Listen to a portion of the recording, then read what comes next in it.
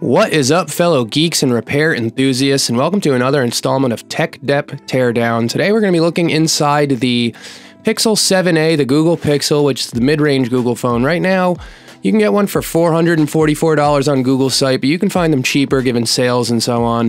This is a fragile screen, at least as far as repairability goes. The Gorilla Glass is pretty scratch resistant, pretty good when it's on the phone, but these OLED screens are finicky when it comes to getting them off the phone without damage, so that's why we use the playing cards, the suction cup, the isopropyl alcohol, and that eye opener tool. That's that little metal spudging tool. Sometimes we use a bit of a flimsier piece of metal, the curved screen disassembler. This one is pretty rigid, but it gets the job done for this job specifically. This is brought to you by TechDep.com. We do repairs, we do shipping of parts internationally. One click, get it quick to your door.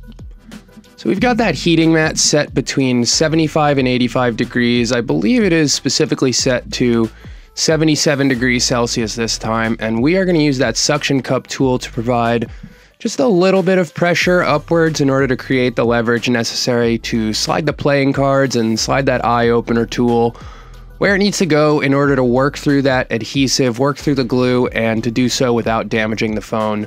And this phone does have quite a bit of adhesive. As we mentioned, it's only rated to IP67, not IP68, but you would never know based on how challenging it is to get that screen off and how much dexterity is really required.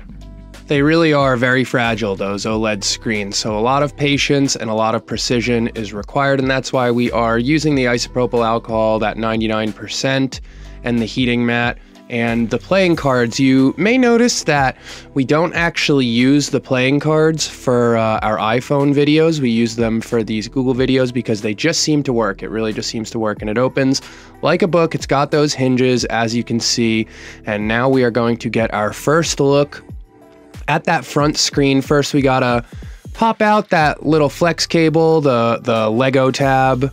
Now we open up that front screen like a book, and all that is separating us from the front screen is that T5 screw and that little flex cable that connects like a Lego. And once you pop that open, you'll be able to see the screen on its own in all its glory.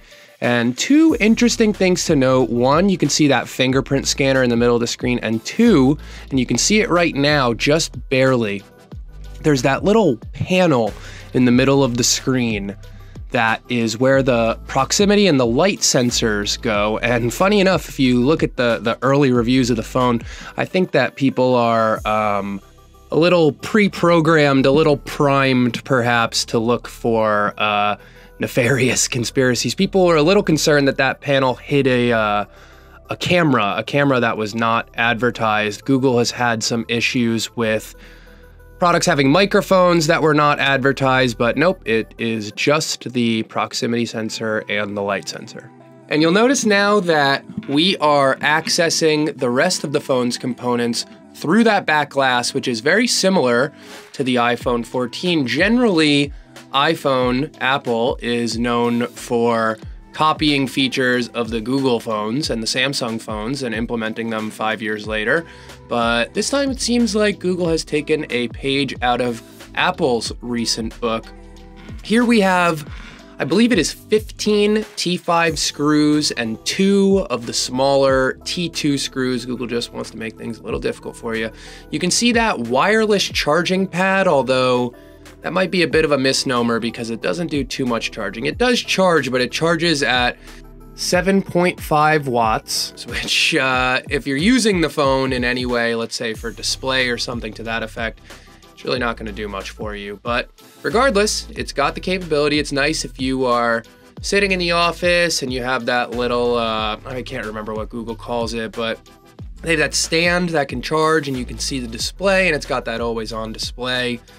But 7.5 watts is, I think, the slowest charge on the market. One of the fun things about these Pixel 7a, Pixel 6a consistently is that the inside of the phone is really not too different from the higher end Pixel 7. And, maybe that's being reflected right now in the market because, as I mentioned earlier, I just saw this phone for $444, and there you can see we just removed that top speaker. Saw this phone for $444, and currently you can get the Pixel 7 for $449. Really, the differences are going to be in that camera. The back panel is made of glass on the 7 and plastic on the 7A, but it doesn't really feel like cheap plastic. You feel it in your hand and it feels good. I think that overall, if you can get the 7A for a good price, then it's going to do everything that you need. That motherboard that you're seeing right now is quite delicate. This phone actually has a similar design to the iPad, but everything that can be attached, you can see that front camera, that charging port are all soldered to the board. So you really want to be careful before you pull on it to make sure that all the flex cables are disconnected. And now you can see that within the frame, all that's really left is that bottom stereo speaker. Like the iPhone, that stereo speaker connects to the top speaker to form that stereo. We have the motorized vibration engine right in the bottom left. We have the battery, we have the antennas, and that's pretty much it. So that is going to be it for us today at Tech Dep Teardown. If you like the content, please do like, comment, and subscribe. It really is the best way to support the channel. And if you need any parts, tech, repairs, head on over to techdep.com. We ship internationally, one click quick to your door. Thanks again, guys. We'll see you next time.